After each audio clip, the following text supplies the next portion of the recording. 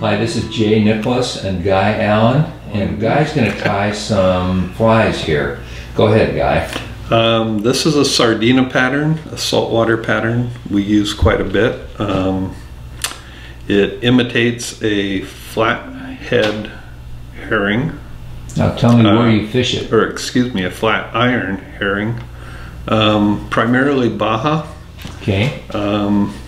This is the bait fish used most often to attract dorado and rooster fish, tossed out by the captains to excite the fish, locate fish.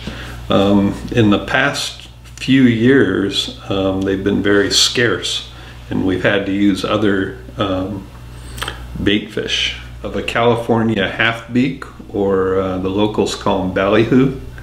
I think true ballyhoo only exist in the Atlantic, but it's a good 7 to 8 inch fly.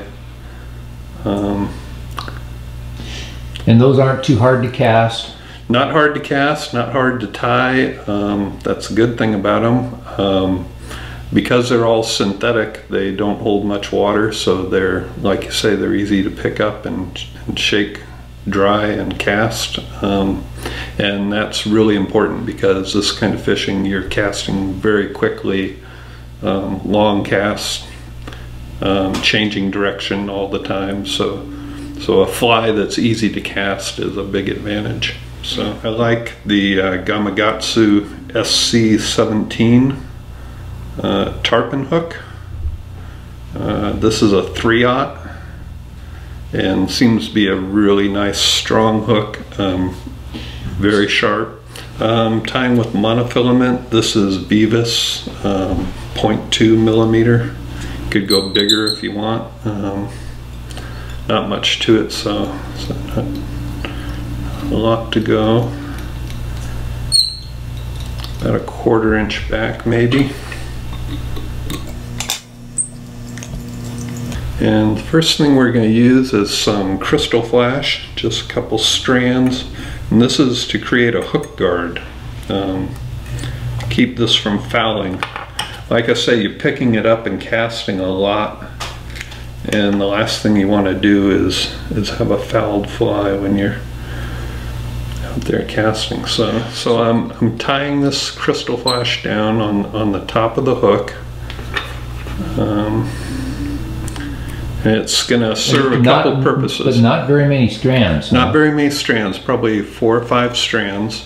So we're going to try a little UV resin thin flex. I'm astounded that those few little strands of crystal flash are going to do the job.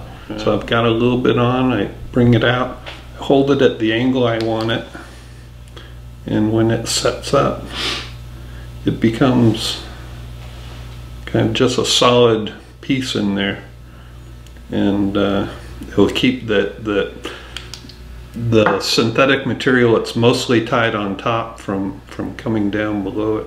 Okay. So there we go. We're gonna, and we could cut that length as we're close here. And we're looking for something about in the 4-inch range, so we're going to cut this just a bit shorter than that. Turn over. You could tie this with most anything, whatever you like. Synthetic wise, I've been using the Steve Farrar's Flash Blend quite a bit. You could tie it with natural materials. Yak hair is great, but I like synthetics because they don't carry a lot of water when you pick them up. And so we're trying to get the ends somewhat tapered, and we're going to divide that and tie it in on the bottom, keeping it on one side of the shank as much as possible. So that you kind of split the hook point. Right. And that's tied in on the underside of the hook. Right. And pulling it back just a bit, I'm going to add another drop of thin flex here. Kind of work it into the fibers, pull them back just a bit, and set them. So are those few strands? Is that hardened in order to keep it kind of straight? It is. It's part of the hook guard, kind of, to keep the gap open here. Okay. That things aren't going to drop below it, and it'll kind of work in with this crystal flash to be the center point there. Thread back up. We're going to take a little bigger hank of material this time, and so we're trying to get the ends. Going to tie this in on top. A little longer than my bottom piece, just a bit there. So is this one of those patterns where you try to get kind of a progression from shorter to longer as you go up? It is. You can trim it, but it's nicer to have the taper kind of built into those fibers. Or some people tie this down here. I like it not this, as I fold it over, the piece I'm folding over, I'm not going to tie it down. I'm going to tie in front of it the next hank of hair, and that'll push it back. That lets me build up more of a curve at the front here. I'm going to trim this again a little longer than the previous one. So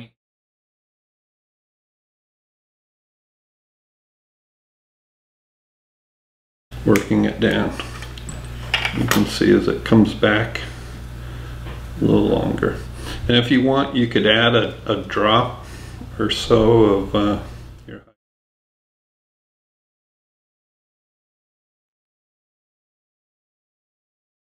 drop or two of magic. And squeezing it, these fish have a thin profile side to side. So I'm kind of squeezing it, holding it up a bit, working that into them, and hitting it with the light, and voila. So I guess some bait fish are more round, right? And this one's more. This guy is compressed? Pretty compressed, front to back. Kind of a leaf shape that we're looking for in the body, but pretty narrow side to side. So we're going to add another little shank of white here. Continue building this up. Again, a little bit longer than the one previously. Do you use a ruler to get your length right, or do you have a sample on your desk, or do you just have to do it by instinct? Pretty much a sample to look at. You know, this 3/0 hook, I could tie it probably down to 2 inches and maybe as long as 5 inches.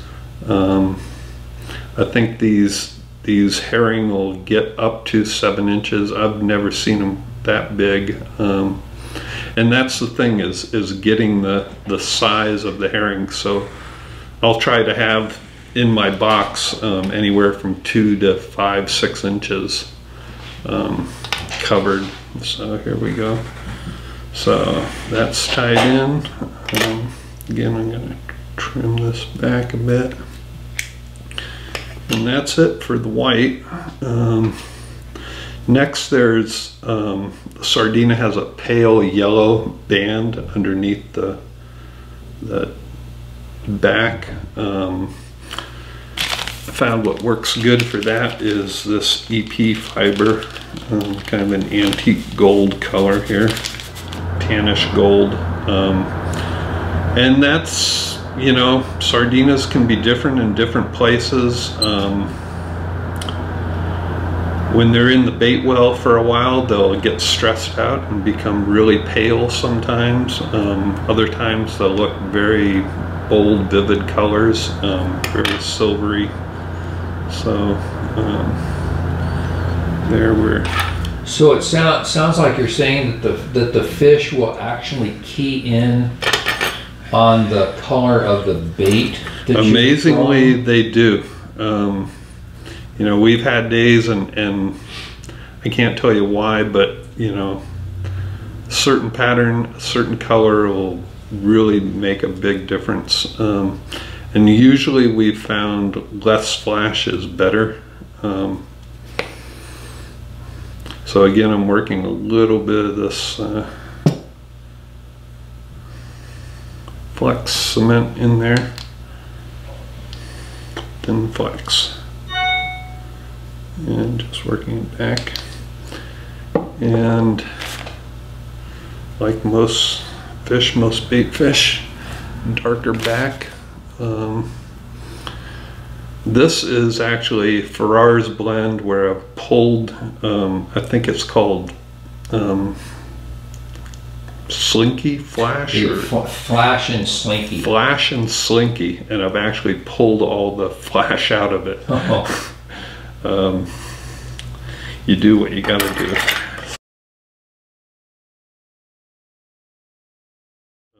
Now, you know, so that your tie-in technique, you're not folding this back. No.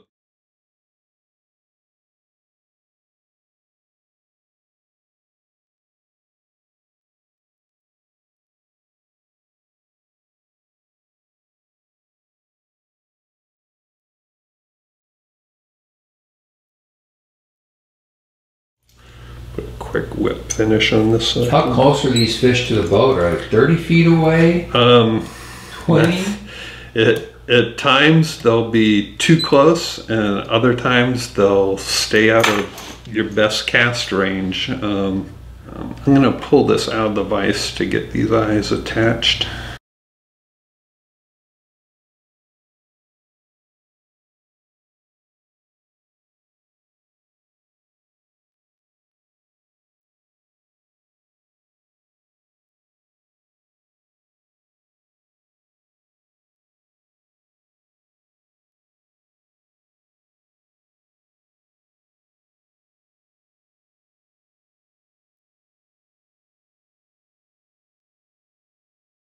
Things have sure come a long way with these UV cure resins. They have. It really changed a lot of what we do.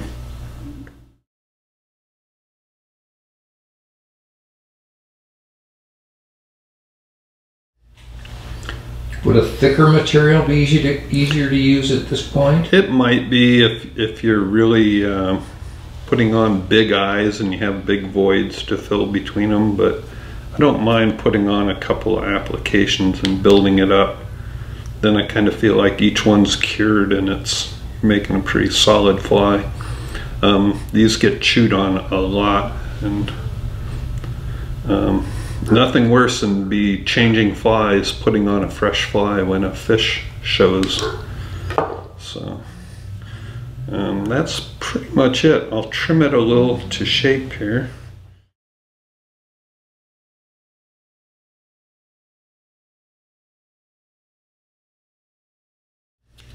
And you're trying to leave the green, the back, the longest fibers? The longest fibers, and kind of looking for that leaf shape, so we'll spread it out a bit. Now tell me about that spot you put on it at some point. The Sardinas have a false eye, and and it shows up. You'll see it on the bait real easily, and so we'll take a magic marker and just put a false eye on the back behind it there. This one's a little. When you say magic marker, you mean like a Sharpie or something Sharpie. like that? Yep, works great.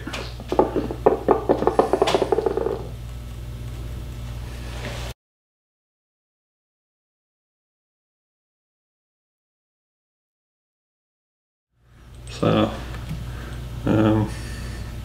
that's it, basically, Sardina. I'd probably fill this out a little more on the head and put another coat or two to make it really secure, but real simple streamer pattern, really effective. That's great, Guy. Hey, thank you very much. I appreciate it. You bet.